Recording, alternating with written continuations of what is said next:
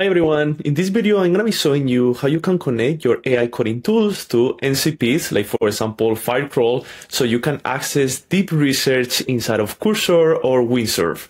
Like for example, you are seeing here, create an interactive visualization with the latest AI advancements in the medical research and treatment. For that, it will have to search the internet and compile a bunch of information, so that's why we are going to be doing deep research, as you see in here. And it's going to be able to access the MCP tool and actually look in the internet and synthesize the findings. So in this tutorial, I'm going to be showing you how to do it inside of Windsurf and also how to do it for Cursor. First, let's go with Windsurf. So as you're going to see here, if it's your first time dealing with MCPs, you should see 0 available MCP servers. So what you're going to have to do is you're going to have to click where it says configure MCP. And then in here, what you're going to do is pasting the exact same thing that I have in here. Now, the only change that you're going to have to do is replacing this where it says your Firecrawl API key with your actual key. And this is going to work for most of other tools out there. You're just going to pretty much just have to copy and paste from their docs and then just pretty much add your API key. Now, how are we going to be getting this Firecrawl API key?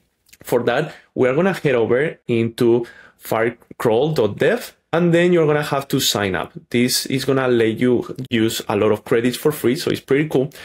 Once you have signed up, you are going to have to click where it says dashboard. And then in your dashboard, it's going to let you generate a free API key. And once you have it, you're just going to have to copy this API key, going back into Windsurf, and then replace where it says your Firecrawl API key with that key that it provided you. Once you paste your key in there, just save your file and then you should be able to see it as MCP servers. So you will just click where it says refresh servers and there it is. So now we have the Firecrawl MCP server. If we click, we're going to see the different, I'm going to move my face.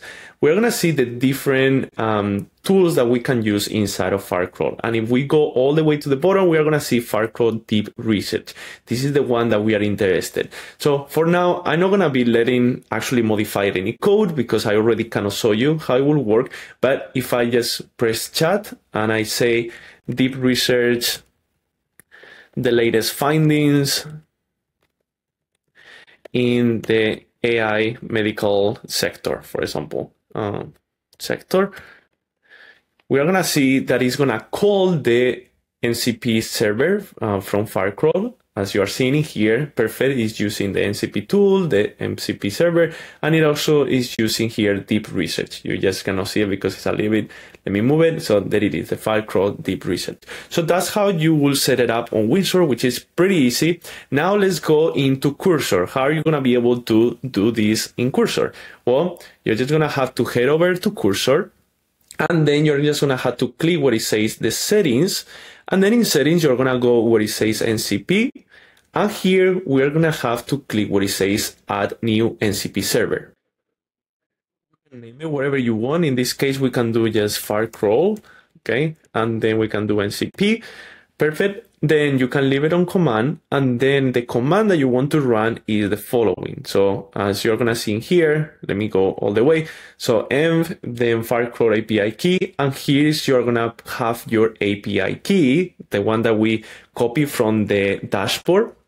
And then once you have that, you're just going to have to click add. And you should be able to see that is this in green and is able to do all these different functions. And same thing, you just go into Cursor and then you will just do the exact same thing.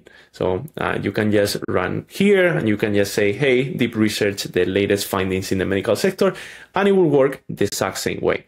But anyway, hopefully this tutorial was helpful and I will see you in the next one.